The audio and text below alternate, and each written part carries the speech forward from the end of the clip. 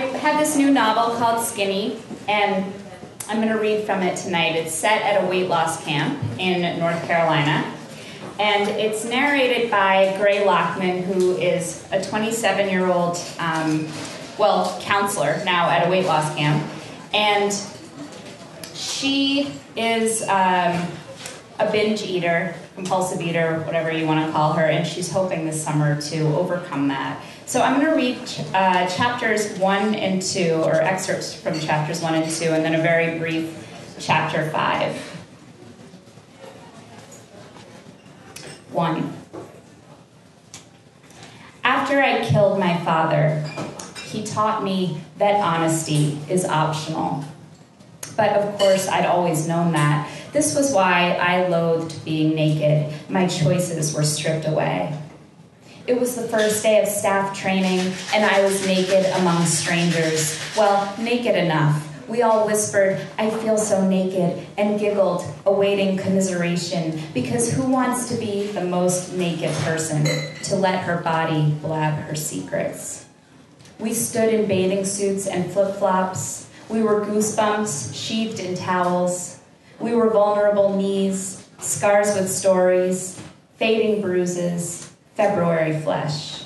We were yellow-tinged toenails, awkward tattoos, scratched mosquito bites, suspicious moles. We were shamefully unshaven. We were birthmarks meant for lovers. We were eyes stealing glances. We were eyes pretending not to steal glances. Lewis was calling my name. We were gathered in the politely dim student lounge, which Lewis called the canteen. I separated from the group that was clustered around a bar with no stools, no bottles, no bartender, and walked to the middle of the lounge where Lewis stood with the nurse, an obese woman who had told us to call her Nurse, whose shiny beige leggings carried her cellulite like tight sacks of oatmeal. Nurse was holding a noose of tape measure around the nutritionist's neck. As I approached, Lewis watched me watch him. The picture of him on the Camp Carolina website, a head and shoulders shot, had depicted a much thinner man. In fact, his face was relatively thin, saggy at the neck, but narrow, clean-shaven, punctuated by wire-rimmed glasses and a gray helmet of hair with a widow's peak so perfect, his forehead was shaped like the top of a heart. It was the middle of his body that betrayed him, like the hoop inside a clown suit. Gray Lockman, he swept an arm across his body and bowed. Gray from New York City. Such a sad name, Nurse said, clucking her tongue. She shook her head and her chins flapped. Come here, honey. For an alarming moment, I looked at her outstretched arms and thought that she wanted to hug me, to ease the ache of my lackluster name. But then she let the tape measure unfurl from her hand. Let's see what you add up to. Nurse wrapped the tape measure around each of my arms, my waist, my hips. She whispered, "These leggings give me a wedgie." She scribbled something on a clipboard. I let my towel fall to the floor, stepped out of my flip-flops, and stood against a wall. My bathing suit was a brown one-piece, as discreet as a loincloth. I tried to remember more naked moments, but even the night I'd lost my virginity, I'd been wearing a sweatshirt and also had been spectacularly drunk. No, this was the moment. This was it. No one had ever been more naked than this. I grew up in New York, Lewis said, aiming his camera at me. I smiled into the flash. In my heart, I'll always be a New Yorker. I envisioned him running to catch a taxi, his balloon belly bouncing, his silver whistle knocking against his chest. I used to eat at Luigi's in the theater district, back when I was a binge eater. Lewis chuckled. They have eggplant parm as big as your head. It's worth going. He motioned for me to step on the scale at his feet. Just for the eggplant. It falls over the edges of the plate. How tall are you? 5'4". I watched him punch numbers into a handheld device attached to the scale by a long wire. "You're hardly fat at all," he diagnosed. And for some reason, I remembered my father stealing fries from my plate, poking them into his mouth, saying, "You and your mother with your French fry aversions, look what you make me do." Then to whoever else was in earshot, "And they wonder why I'm fat, these women." "Are you going to..." Louis scrunched his brow as if trying to remember something he'd read. "Are you going to surrender to my program?" I could have answered him honestly. I didn't fancy myself the surrendering kind. I recoiled to think of abandoning control, of being caught under the arms and dragged someplace to rest. But the problem with the truth was that inside it lay another truth, and inside that, another truth, like those wooden Russian nesting dolls. So instead I asked, "The diet the kids are doing?" I pulled my towel tight around my chest, letting my stomach muscles relax just a bit. I said cheerfully, "Everyone has to start somewhere." In the past year, I had grown dependent on platitudes. "That's neither here nor there." "Que sera, sera." People always agreed. They sighed and nodded their heads and said, "That's for damn sure." If there was one thing they knew how to spot, it was wisdom. "That's what I always say," Louis rubbed his belly sagely. "Everyone has to start somewhere." 2. Mostly, I was not a dishonest person. I had never shoplifted or copied answers on a test.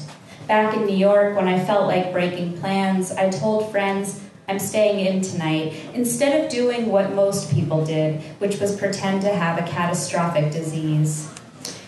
And I had been with Mikey for 5 years without cheating, ever since I met him outside Big Apple Comedy Club.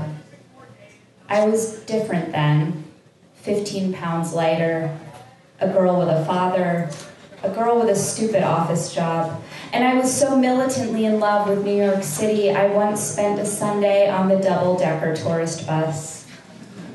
Mikey was different then, too. A new Jack, fresh out of the box, selling tickets for his own shows in the street. I noticed him before he noticed me. I was walking aimlessly through the West Village alone because I loved Manhattan and its infinite channels. A guy in a red Big Apple Comedy Club t-shirt stood blocking the sidewalk.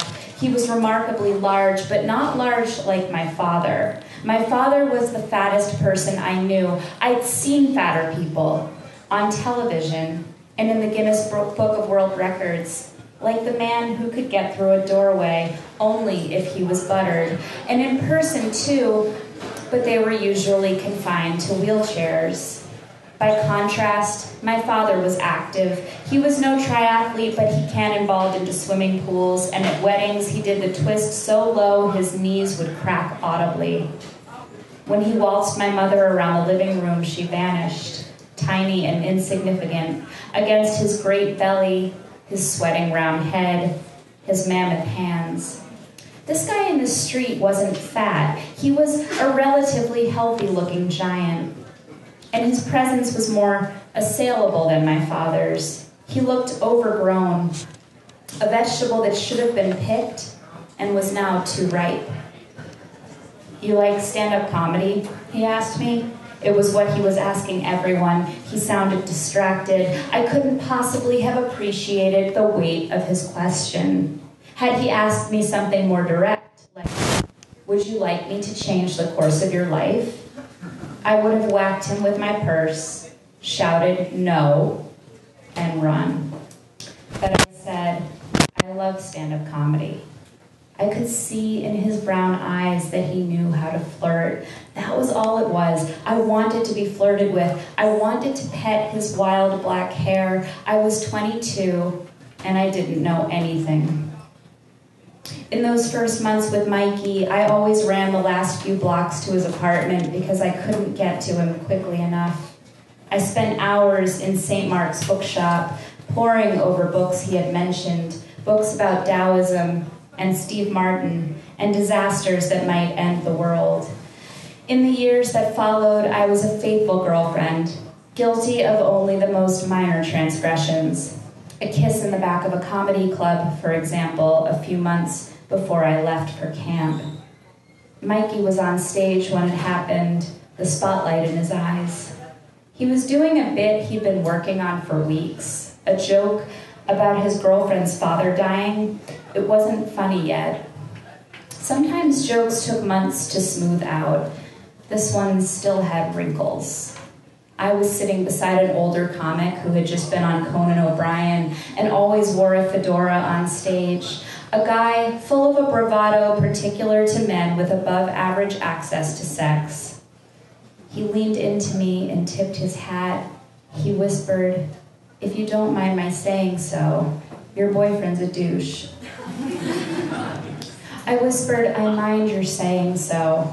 But when he pressed his mouth to mine, I let him. I was sick of Mikey's dead father joke. And there were many men in many bars. "Can I buy you a drink? So what's your story?" Men in suits and loosened ties, exhausted bankers, big single malts, men from whom I would slip away while they checked the score or flagged the bartender, men who touched my necklaces, their knuckles brushing my collarbones. I loved tired men with needy hands. And who's to say Mikey was the perfect boyfriend? I knew how things went in the comedy clubs. After shows, girls stood outside smoking and fixing their bangs. Or they ordered vodka sodas and lingered at their tables.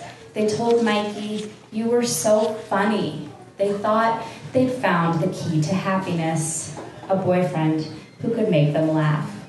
They said, "I loved your joke about traffic. I loved your joke about the president. I loved when you said that thing to that person in the audience about his ugly sweater."